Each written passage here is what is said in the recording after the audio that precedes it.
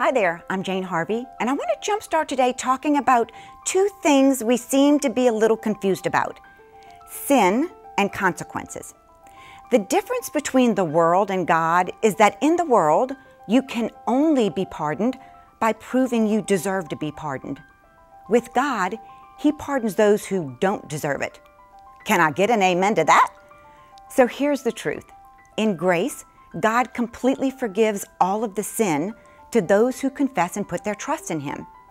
Where the confusion comes in is even though God completely forgives our sin, He doesn't remove all of the consequences from it. The truth is, if we never had consequences, we'd never learn. Galatians 6, 7, and 8, do not be deceived. God is not mocked, for you reap whatever you sow. Sin has consequences, some worse than others.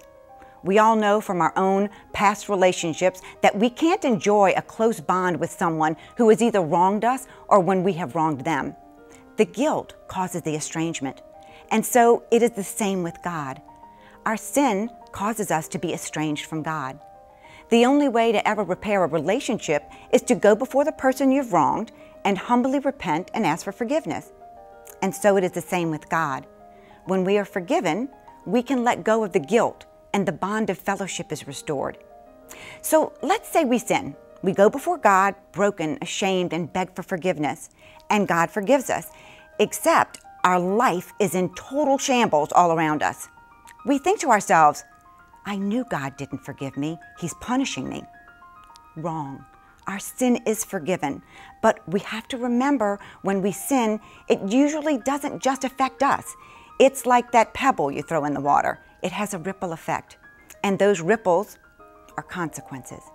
So today, let's ask Him to remind us when the consequences of sin remains with us, God also remains with us. He doesn't just abandon us. Proverbs 3:20, good things happen to those who learn from their experiences, and the Lord blesses those who trust in Him. Let's go out and be a blessing to someone today, and I'll see you next time.